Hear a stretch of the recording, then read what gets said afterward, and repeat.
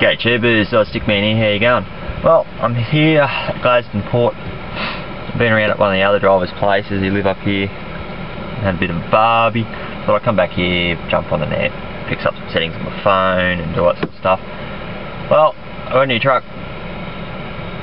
Well, not a new one, but new to me. A 604, Kenworth 604. I can't really show you the outside, but I'll just give you a quick sticky on the inside. The steering wheel. Now it is a bit old, so I need to do something about that because it looks disgusting. But there's the dash. And you see, not as many gauges as the Iveco, but I suppose it does the job. I don't have an engine oil temperature gauge, which sort of worries me a little bit. So I've got bugger all. But one thing that does shoot me about Kenworth is they put switches up there too. Oh, there's the phone. Aircon control and CD player. And that just gives me shits. Maxie's the trailer lever. This button over here, when I'm loading the airbag, hit the Maxie's, push that in, which is actually broken at the moment.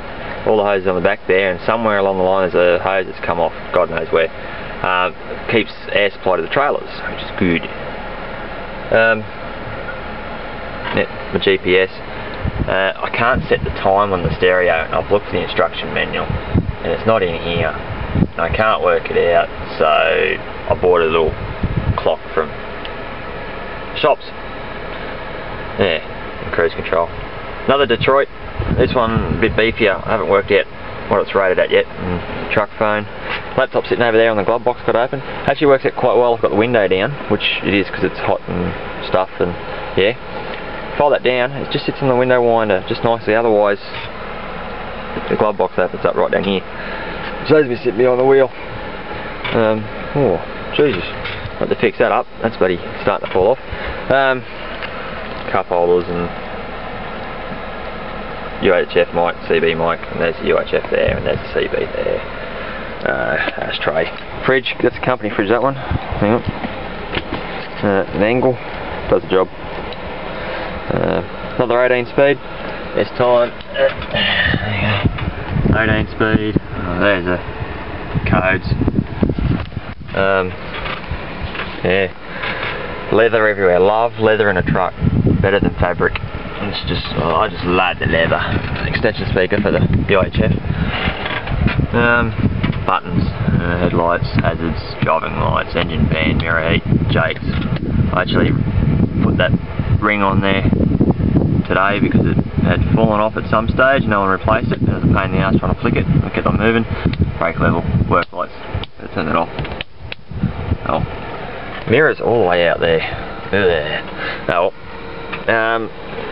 there's passenger seat. When it focuses, smelly trees. Aussie flag up there. Purpose of that is a few things, you know, patriotic, but it keeps air flowing in the bunk there, but keeps, well, less dust getting back there. I'm moving the bunk. Oh, it's a bit dark in here at the moment. Hang on, I'll flick on the lights. There we go. Now, down here, oh, a bit fucking dark to see down there. Oh, there you go. Not as big as the Iveco bunk, but I've got a bit more storage, as you can see. Got the shelf up there, plus like a shelf thing there. That's my Visa. It's actually a back wall mounted one instead of a roof mounted, which I don't know, I suppose it's alright. Doesn't tell me the temperature on this one or the voltage. So yeah, got to work out how to get the filter out of the bar so I can clean it, because I think it's filthy. It's not like the roof one you can just rip off. There are some screws on the side and that, but I'm a bit iffy about unscrewing it and dumping shitloads of water in here. Speakers up there. Curtains for the windows. Just let them shut. Good old breeze of the flag flopping. Window cleaner Meduna. And the work diary. I reckon they're going to throw this out and we won't have a work diary for long. We'll be back to the old logbook. Fan, which does not work unless you turn the Visa off, but I'm not going to try that because it's hot. Vents. Haven't got screens on this one, so there's little screens on the vent, but yeah.